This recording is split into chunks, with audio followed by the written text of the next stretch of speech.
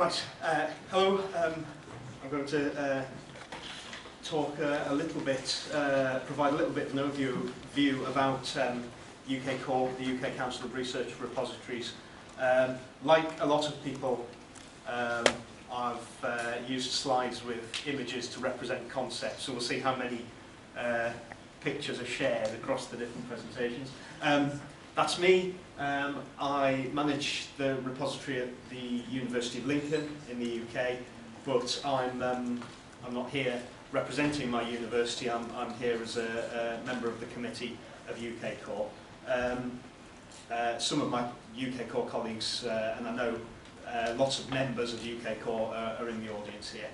What is UKCoRR? From our vision statement, the work of repository management as a professionally recognised role.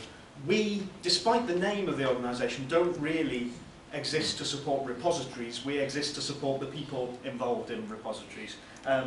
There's an image that's already been used. The Swiss Army knife, I think, cropped up in the last presentation.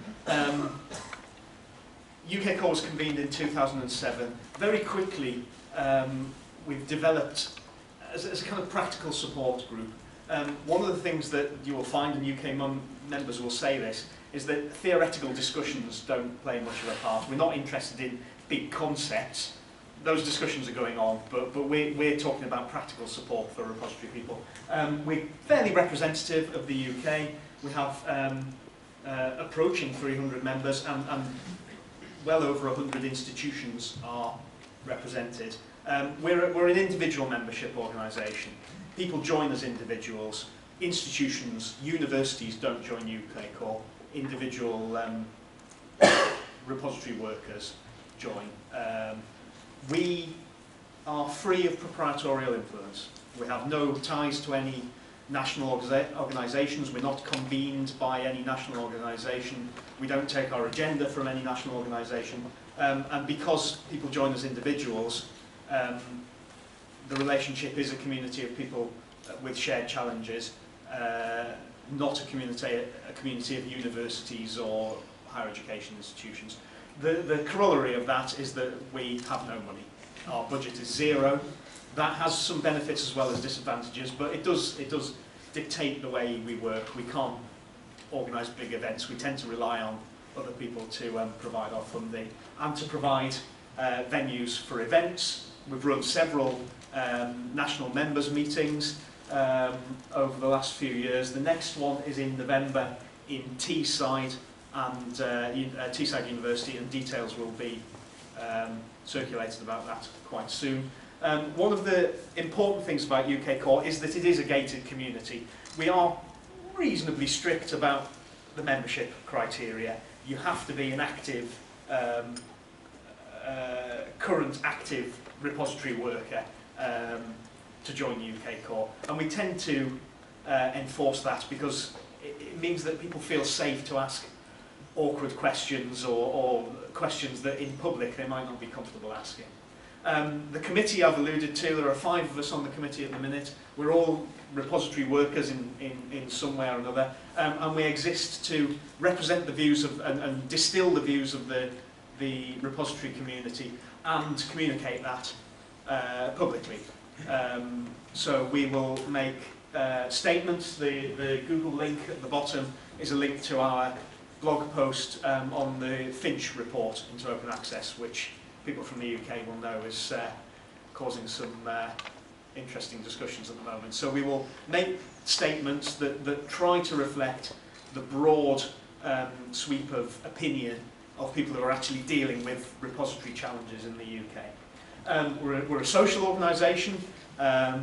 We share information through social media as well as face-to-face, and we're about conversations. We're about how do you do it? What problems have you faced? How have you solved them? How can we help? How can we share information? How can we support each other? The committee of UKCoRR, the members of the committee are involved in lots of other national organisations and regional organisations in library and information technology work in the UK. So we try and share that expertise across domains. and make sure that repositories are reflected in maybe the library domain, just as the needs of libraries might be reflected in the repository domain.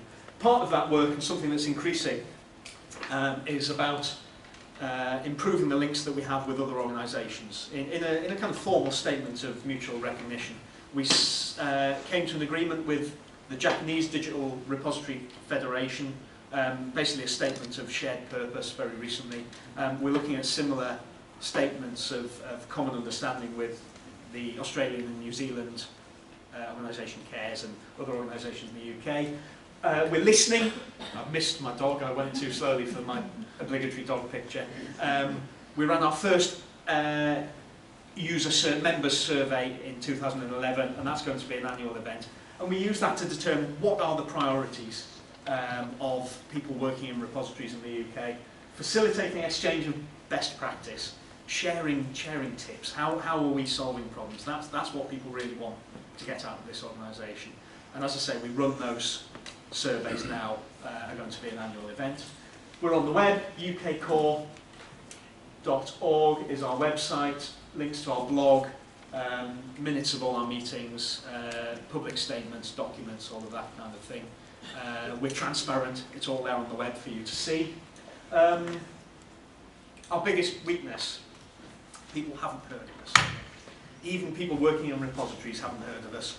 And lots of people outside of repositories who really should know about UKCoRR haven't. So that I think, again, we've identified as our biggest challenge for the next year, certainly, is to make sure that other organisations in the UK and government, HEFCI, know who UKCoRR are and what we represent. If you want to join, if you have access to the JISC mail service, which most people in the UK should have, you can go online and sign up for our mailing list, which is the primary method of discussion. As I say, it is a gated private community. You can ask all the questions there. And we'd love to have you because we want to increase our membership. Those are all of my picture references with appropriate licensing terminology, as you would expect. Thank you very much.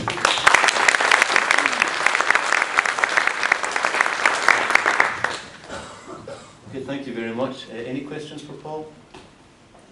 That's all our presentations for this morning. We're short of a couple of presenters. I'd just like to say thanks again to all the presenters. If you've ever done a timed presentation, it definitely adds another degree of difficulty, so well done to all of them. And I say thank you very much.